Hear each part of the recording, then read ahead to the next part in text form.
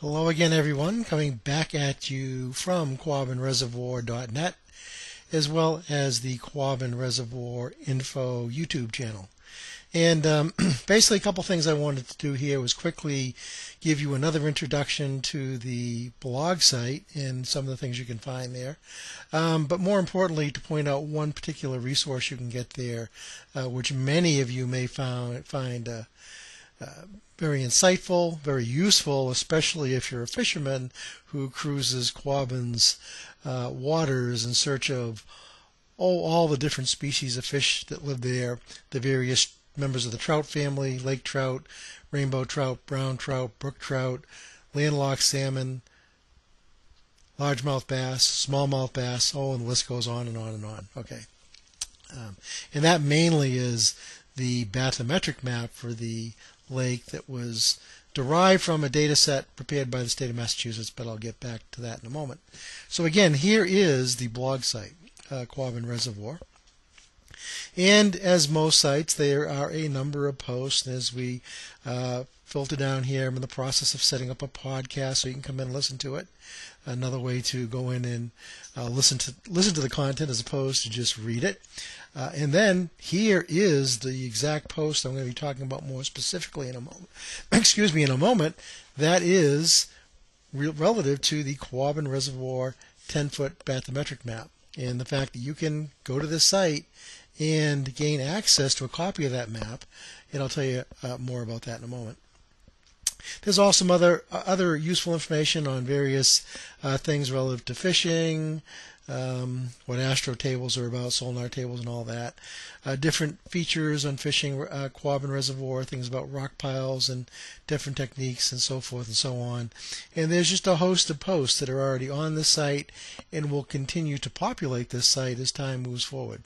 And as I also mentioned a little bit ago, or in my previous video, the first introductory video, you can also come to this site and grab a copy of a free fishing diary that is basically stated here to be a bass fishing log with some tips, but you can use it for actually creating a journal, if you will, of any of your fishing endeavors, no matter what you happen to fish for.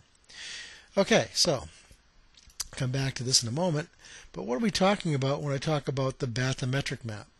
Now, it just so happens that when the reservoir was constructed, like I said, well, actually, the construction period dates back more than 3/4 of a century.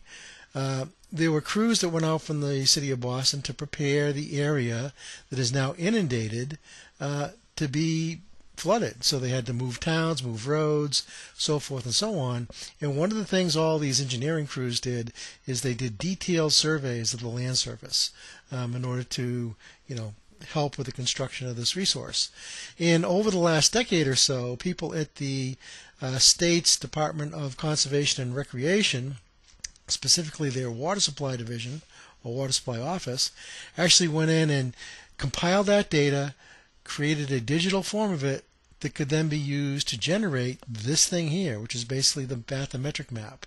Okay, a bathymetric map, another way to think of this, is a contour map, but rather than thinking about things sticking above the land surface, this is the contours that exist now under the water as it exists out there today. Okay, so the map that you can actually go out and obtain from the QuabbinReservoir.net website is a version of this. Now, this is about a 10% view of that map. This map, in reality, if you wanted to download it and take it to a printer, you better find somebody that has a large format printer because it's about 30 inches wide by 40 inches long.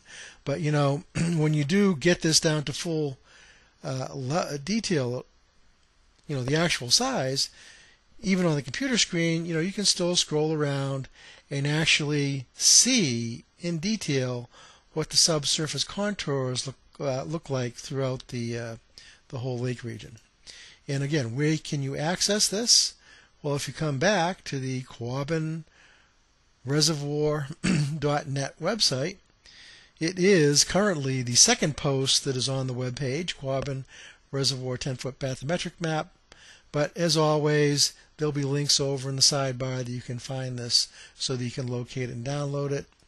This actually goes back to the data set where the data was derived from. then we actually went in and created this map that you can download.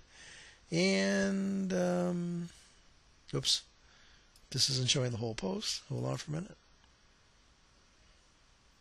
Come on, you can do it. Here we go. Now they have the whole post open. When you come into this, there is actually a link in here where you can go in and download a zip file. If you just click on the image directly, that if you unzip it, will have that full 1 to 32,000 scale bathymetric map of Quabbin Reservoir, so that you can go in and study the lake contours and help prepare for your next fishing trip. Again, one of the resources that is currently available at quabbinreservoirs.net, and as I mentioned, there'll be more forthcoming in the future. Have a great day.